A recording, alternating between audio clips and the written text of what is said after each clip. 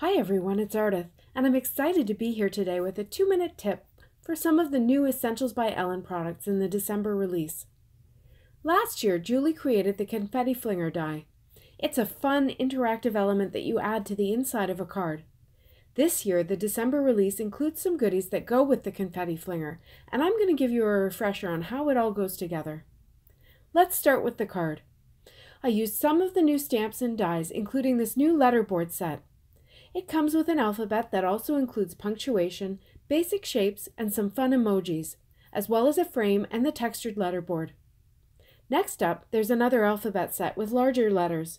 This one also has punctuation and basic shapes, which I used on my card. And then there's High Five, a new stamp set full of hugs and kisses and hearts and a speech bubble. Matching dies are available. It also includes this little 3 hearts stamp, which I used on my card base to make it look like the hearts were being blown along with the kisses in the sentiment. Now getting back to the Confetti Flinger, there's a new confetti set that includes X's and O's as well as little lips and hearts.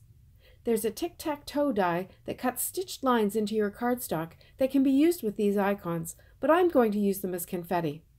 I've got them cut and sitting ready in a little container off to the side. And finally, the Confetti Flinger die. As I said, this die was released about a year ago. I cut the flinger from 80-pound white cardstock. This weight gives the perfect flexibility for this project. The front of the die has a little X embossed onto it so that you can tell which side you're working with, but I stamped the front with some of the hearts. This will give some pops of colors to the inside of my card. I cut the envelope portion from a scrap of red vellum that I had in my stash, but you can use glassine paper or even lightweight pattern paper. First, you need to fold the flinger mechanism on all the score lines. I used a bone folder to make sure that my edges were crisp. There are flaps on both sides and also horizontal score lines, so it's almost like you're making a little box. Once you have everything scored, it's time to put strong adhesive on the back of the 6 flaps.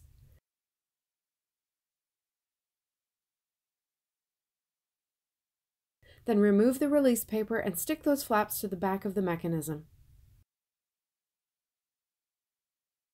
Next, take some scissors and snip into the 4 holes that are on the mechanism.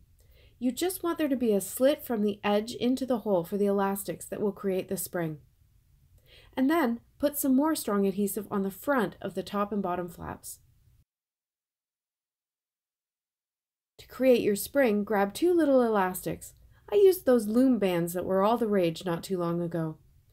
Loop one through the other so that they're joined together, and then put them onto the mechanism, looping one elastic through the holes at the top and the other elastic through the holes at the bottom.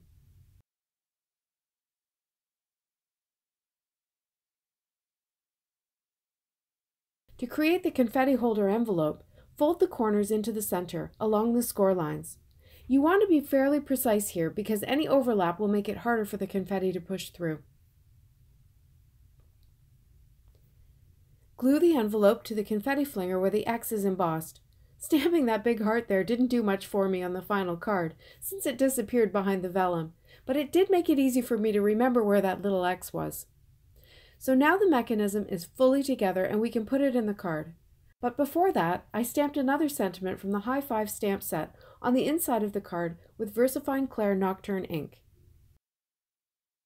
To glue the mechanism into the card, you position it far enough down from the top so that there's room to push it up into the armed position.